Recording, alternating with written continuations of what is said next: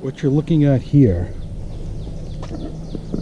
right there, is an original Smitty dual band UHF VHF modified J-pole. It's a beauty. What we're going to do is we're going to test that out.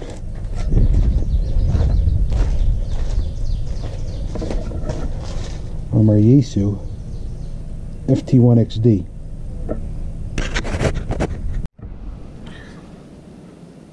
FT1XD. I'm in Barnesville, Pennsylvania, and I'm using the Diamond SRH77CA instead of the stock Yaesu antenna. So what we're going to do real quick, this is a jimped up repeater. I'm going to try to key it up with the rubber ducky here. Nothing. Okay, so nothing on jimped up.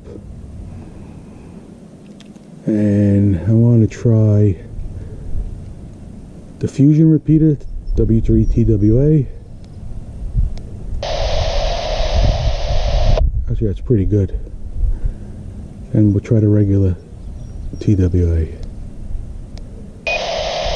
Alright, so we got a 1 bar past 5. Which is better than I thought I'd get here. So that was a jimped up repeater. This is a Hazelton repeater. Nothing there. And Allentown W3RI. Alright, I'm just about breaking the squelch. Alright. So let's start right here. We're going to unscrew my rubber ducky. And we're going to put on the Smitty dual band that we have in the yard here. Okay, so let's... Whoop, sorry about that.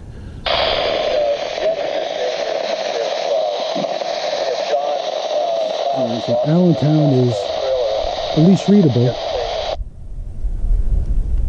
And let's see, this is Hazelton. Let's just see. Repeater configuration set. Transmitter operational. So from nothing we went to 7 bars. Jimped up repeater. Full quieting. Full quieting jimped up.